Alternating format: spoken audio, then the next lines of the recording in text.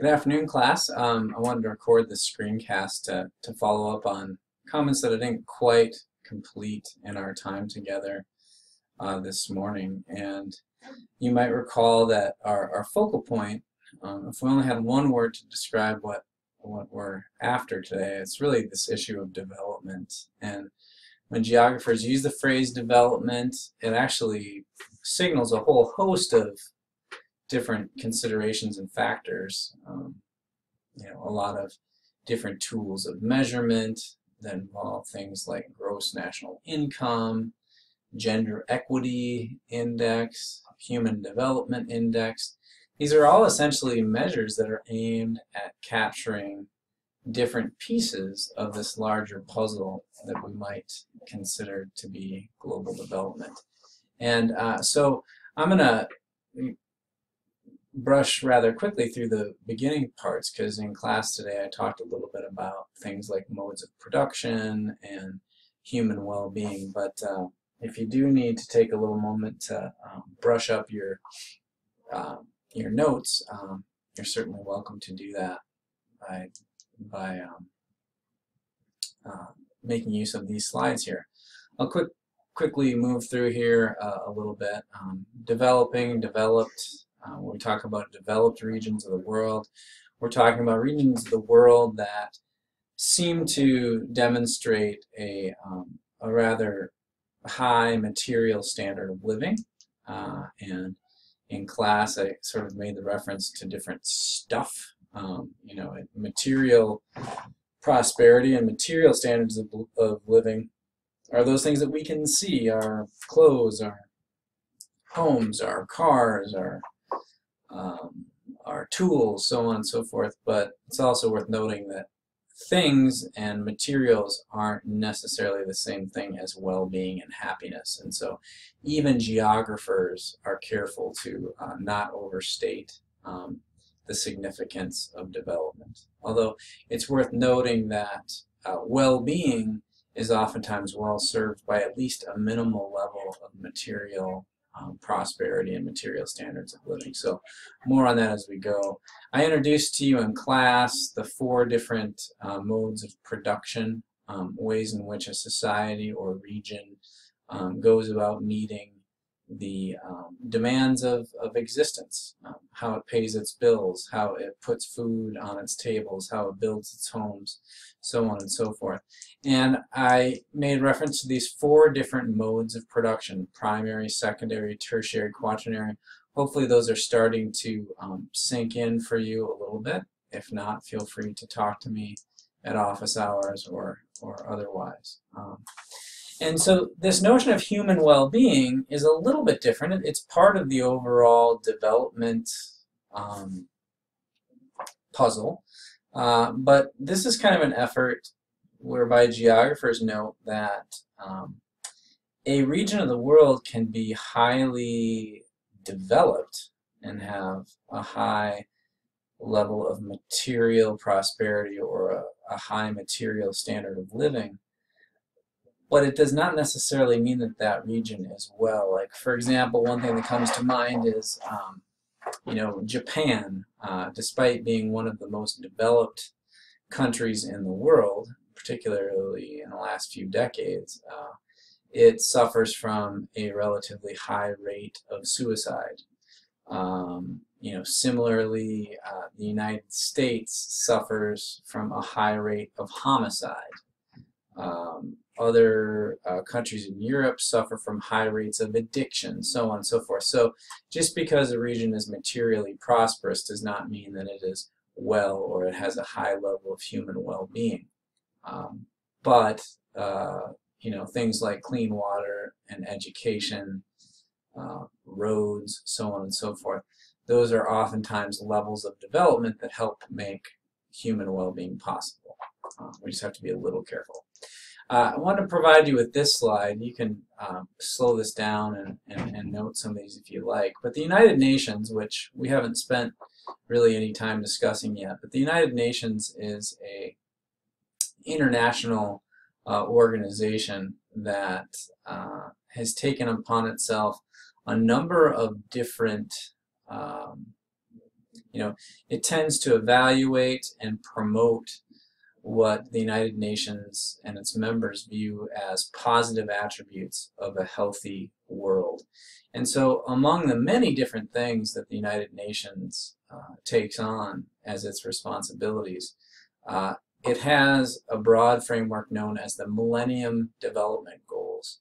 And these are goals that it is hoping to realize and bring to more parts of the world. So these are fairly straightforward, and there are a relatively, there's I think 7 of them, if I'm not mistaken. Maybe I'm wrong. 8, sorry. And they are eradicate extreme poverty and hunger, achieve universal primary education, promote gender equality and empower women, reduce child mortality, improve maternal health, combat HIV, malaria, and other diseases, ensure environmental sustainability, and develop a global partnership for development. Now, these are obviously ambitious goals and wide-ranging goals, and it's worth noting that in some ways these goals get a little bit at the notion of there being a universal a set of universal human rights, right? Everyone has a right to, say, a primary education, or a right to a livelihood, or a life that is free of poverty or free of hunger. All children have a right to live to the age of 10, or something like that. But these can sometimes, in some cases, be controversial as well, because not all reasonable people agree that there should be this notion of universal human rights. And in some cases, the United Nations Millennium Development Goals suffer pushback from certain parts of the world based on to what degree do governments and international organizations owe it to their people to realize these different goals. But nonetheless, they are important, and they suggest a set of goals largely for non-governmental organizations to try to bring about. So the International Red Cross, the World Health Organization, national governmental organizations that advocate for women and women's rights and women's health and education, so on and so forth.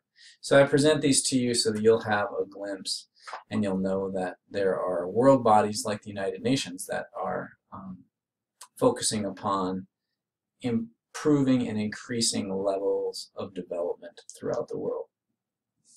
Okay, so how do we measure these things? Well, one of the most important measures, and this might ring a bell to you, ring a bell for you.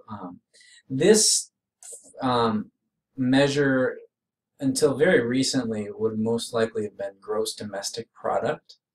But gross national income is a concept that's fairly closely related to gross domestic product. Essentially what gross national income is, as it says, a measure of total value of income by the people of a country within a given year. And it will be the go-to measure that our textbook uses for evaluating different countries and regions.